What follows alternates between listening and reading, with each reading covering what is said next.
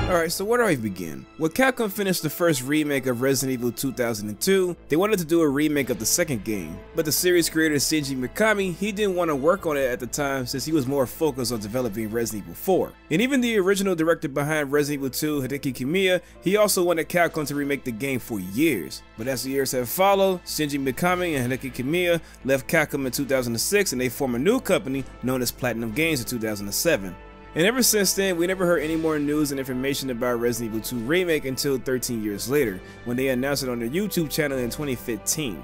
And then again, we didn't hear any more information about that game going forward until E3 of 2018 during the PlayStation reveal. And ever since its release, the remake is under a new engine, the RE engine, that debuted in Resident Evil 7 Biohazard.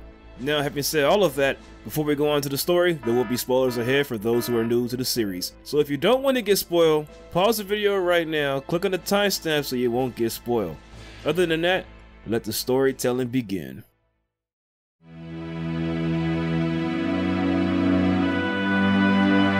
Two months after the Mansion incident, we're introducing the two characters, Leon S. Kennedy and Claire Redfield. Leon S. Kennedy is a police officer who's about to work his first day in the job, and Claire Redfield, she's a college student who is out looking for her brother, Chris Redfield.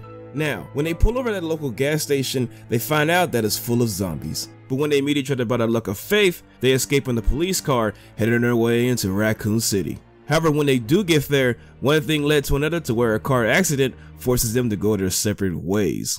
But before moving on, they promise to meet each other in the RPD to seek shelter. When they do get there, the only problem is the whole entire place is infested with zombies. Goddamn. Even though Leon and Claire made it into the police station, they don't see each other much, because they got their own problems to deal with on their own. And not only that, they have to go through many puzzles and obstacles to get out of the box. Surprise, motherfucker.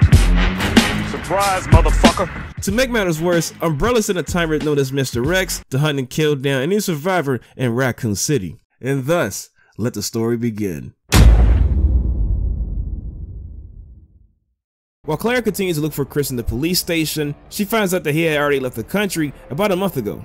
Throughout her investigation while trying to escape the RPD, she runs into a little girl named Sherry Birkin who was hiding from a creature. And after she saves her from the creature, she makes a promise to Sherry that she'll take her back to her mom, who works for Umbrella. Now whether that's a good thing or a bad thing, we're about to find out.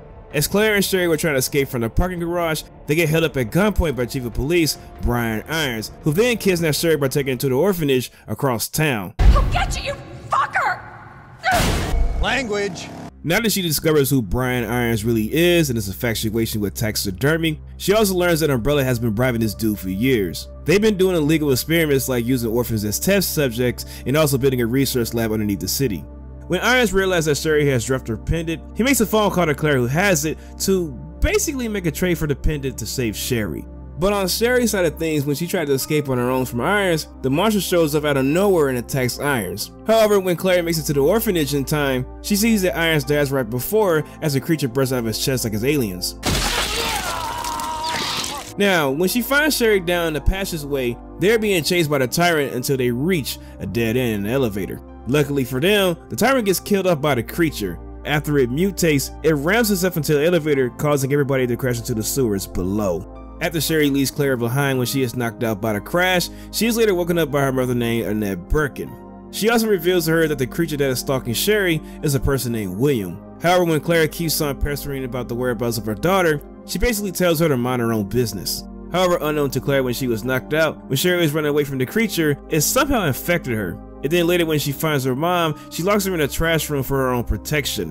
When Claire saw how bad her condition is, Annette tells Claire to take her to the Umbrella lab so she can treat her with the antivirus.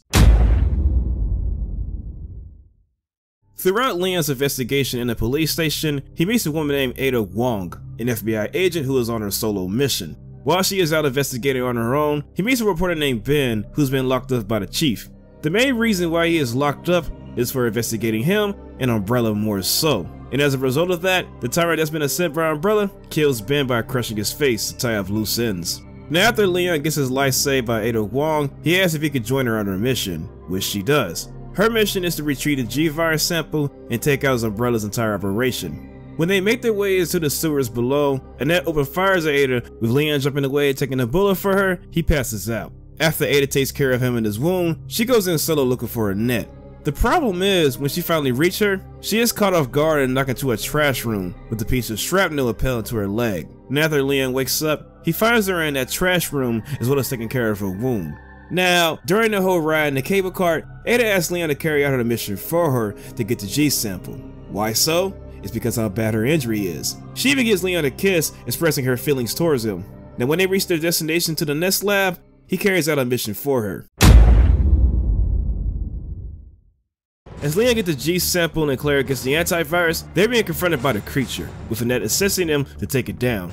And after they ask who the creature is, Annette explains to them that it's her husband, and that they were the ones who created the G virus. So about a few days ago, a brother sent their soldiers to retrieve William's work from being sold into the US military. And while refusing to hand over his life's work, he pulls out a gun and is shot down in self-defense. And then they took the G samples. Wanting to get revenge, he injected himself with the G virus and he kills the rest of the soldiers in the sewers. All the vials that contained the G virus during the scuffle were destroyed and consumed by the rats who brought it into Raccoon City. And after telling her side of the story, the creature grabs Annette and throws her against the wall. Claire gives Annette the antivirus to treat Sherry, and then they took the creature down. When Claire reunites with Annette and Sherry, Sherry is cured. However, the same cannot be said for Annette because of how severe her injuries are and she passes out. With Sherry saying her final goodbye to her mother, Claire and Sherry leaves as a self-destruct sequence is going off. Now on Leon's side of the things, when he checks up on Annette, she tells him to destroy the G sample before he gets into the wrong hands. When Leon tells her that it's going to the FBI as evidence, she tells him that Ada is not an FBI agent. She's actually a mercenary trying to sell a virus to the highest bidder. Now when Leon confronts Ada at the bridge, she doesn't have the fact of who she really is, and pulls out her gun in disappointment. Now with Leon refusing to hand over the sample and Ada not willing to kill Leon, Annette shoots Ada to prevent her from getting the sample. Now when the bridge is falling apart with Leon catching her, he lets go of the sample as it falls down below. With Leon losing his grip, Ada tells him to take care of himself before she too falls into the bottomless pit below. However, there is no time for grief since Leon, Claire, and Sherry need to get the hell up out of Dodge. And when they find out about each other's whereabouts, they plan to escape in the evac train. However, while doing so, Claire has to face the William creature and Leon has to face off against Mr. X with the help of Ada. Now after taking care of their problems, Leon, Claire, and Sherry are reunited in the evac train, but their moment was short-lived. Why? Because the creature is back. Having enough of this nightmare, they detach one of the cars the creature was in as it is covered in flames and killed in the explosion. Oh, that's hot. That's hot.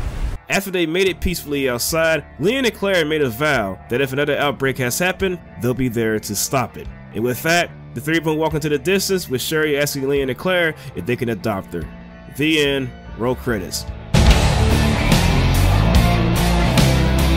Alright, so here's my thoughts about the story. The overall tone of the story is better than the original in my opinion. As far as scenario goes, including my disappointment with them, I'll speak more about that in the gameplay section. Now when it comes to the characters, I thought everyone's performance is good at best. However, I do want to nitpick about Leon and Claire, because they feel like carbon copies of each other, especially how they react to similar situations. Let's get through this.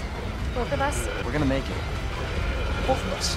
Now Leon in this game, he's everything I expected him to be as a rookie cop. As for Claire, the only problem I have with her is she comes off a bit too confident during impossible odds. You mean to tell me, after a third time you fought this creature when it mutates, you're gonna tell Annette, I got this.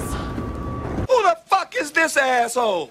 Anybody with the right frame of mind would have said, Fuck this shit, I'm out. No thanks. Now the other thing I didn't like about the story was how very little Leon and Claire interact with each other. Cause the only time they see each other is one time in the police station, and that's a big no-no. Cause in the original game, they communicated a lot with each other through walkie-talkies. They talk about what happened, what they saw, and where they meet each other. Cause them leaving each other notes in the remake and acting like they don't exist for each other until the final conclusion really contradicts itself. Raccoon! And as for the side characters, Sherry is better, Annette's better, and Ada still looks fine as hell. I just hate how they changed the story from a spy to a mercenary. Cause in the old game, I love how they pay homage to the original with the whole username and password Easter egg. This game, however, doesn't have that. Raccoon! As for Brian Irons, he wasn't as sick and twisted as I thought he'd be from the original. As for the rest of the characters, not much to say about them other than longer screen time, which is good. My overall thoughts of the story, I'll give it a B.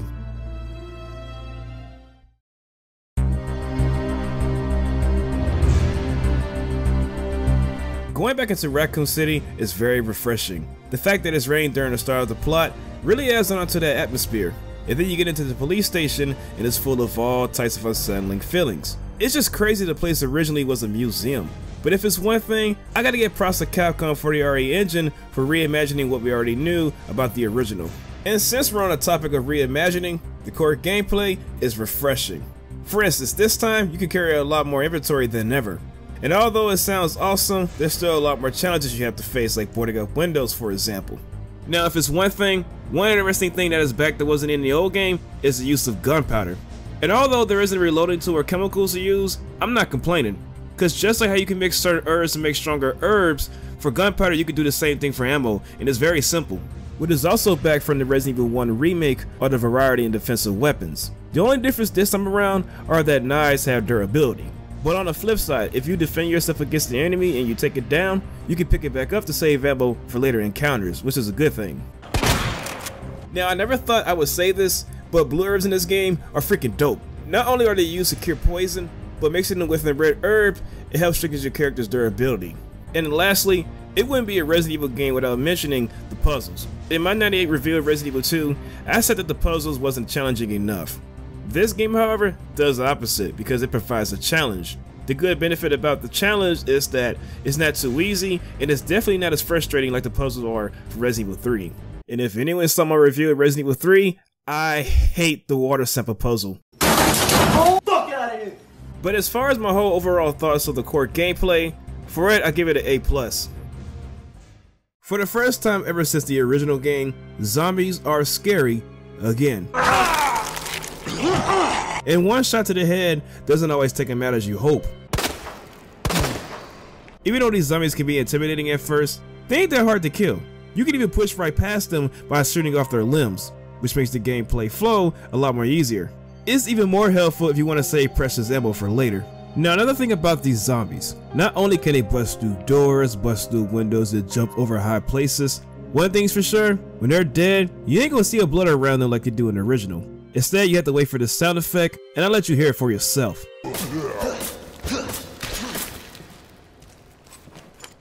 Not only are zombies a big threat, so are lickers, and they're a lot more dangerous than ever. Not only can they do some serious damage, they are scary to walk past by, even if they're blind. Sometimes being too close to them will start a fight, even if you ain't ready. But if you have enough ammo and feeling confident, I say go for it. But as far as the other enemy types, the only two you need to worry about are the zombies and lickers.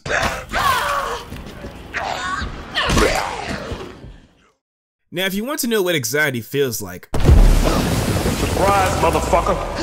Mr. X is that example. Take what you already knew about the original, including the persistent nature of Nemesis, and this is what you get. Cause just when you think you are doing good, the game decides to throw a curveball at you.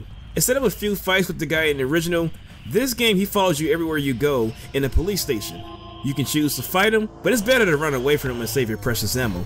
The scariest part about Mr. X, even if you run away from him, he's somewhere nearby. But I'll say this, after encountering him a few more times, he's more annoying to deal with than he is scary. Even more so when it comes to solving puzzles. But if you ask me who's more intimidating out of Mr. X and Nemesis, until the remake of Resident Evil 3 comes out, Mr. X takes the cake. Now, one of the problems I have with this game is how Leon and Claire's campaigns are similar to each other minus the subplots. What made the original game so special was its 4 scenarios and its zapping system. For example, whatever character you start off with in the A scenario, you see a different outcome in a B scenario, including key items. This game, however, instead of the A and B scenario, it's now the first and second run.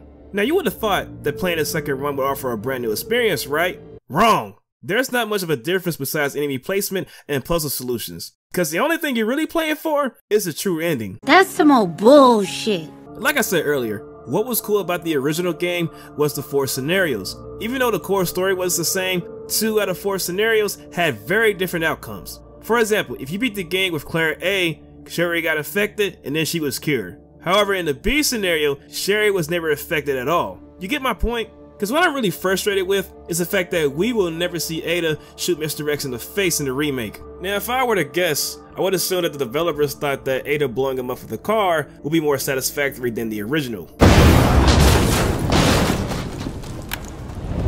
it really wouldn't be a big deal for me if the second run was handled in a different way. Like, I wouldn't mind if they would retell the same story. It's just that when you add a second run and the gameplay experience is the same as the first, it makes the second run pointless. But besides me from just nitpicking, one thing I do appreciate about the second run is how I paid homage to Leon and Claire's alternate weapons from the original game.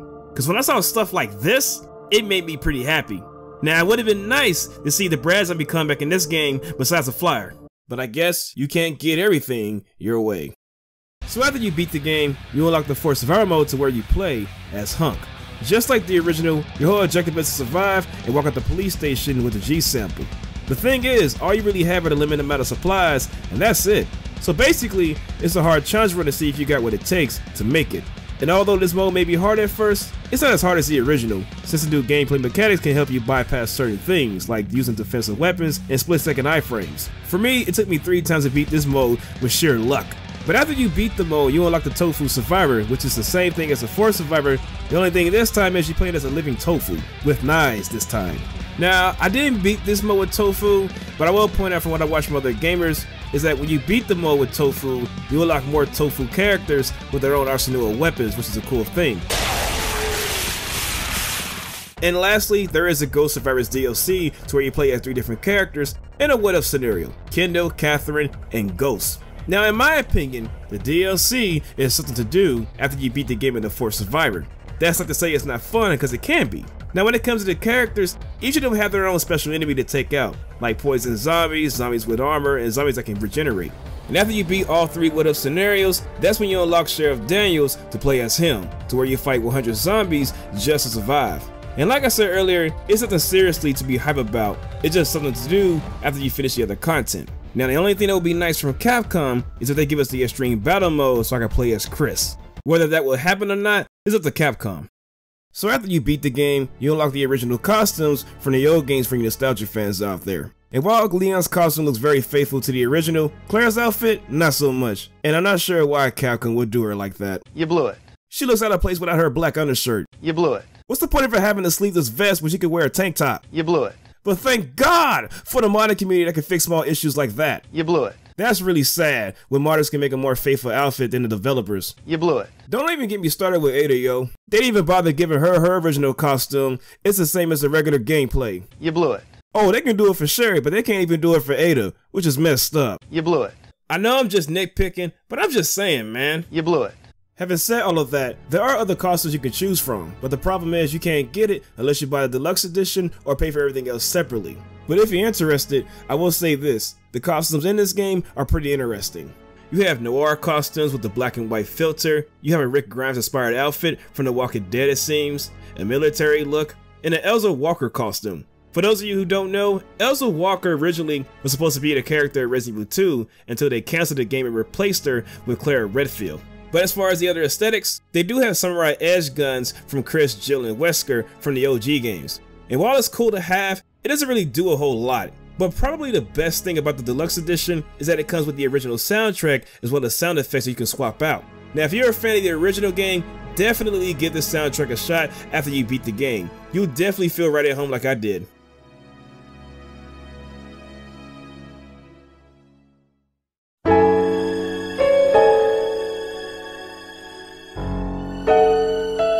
After everything I said about this game during its review, the remake so far is pretty faithful to the original despite minor changes. But what do I think about it? Well, let's recap. Now, when it comes to the main story and its core retelling, for me I think it's an improvement over the original in terms of acting, direction, tone, and character motives.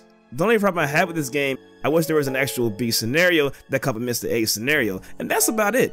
Now, when it comes to the gameplay, it's the best in the series since Resident Evil 4 in my honest opinion. I felt that the enemies were intimidating, the puzzles were challenging, and the overall gameplay is fun with lots of replay value. Now, when it comes to the full package, for the pros, we have a grounded story, refreshing gameplay, best looking graphics, free content, the game is scarier than ever, and a good reimagining. For the pros, we have a useless second run, and the same boss fights. But as far as that, there is something else negative for me to say. The rest of what I just said were just nitpicks. For my official rating, I'm going to give this game 9 out of 10.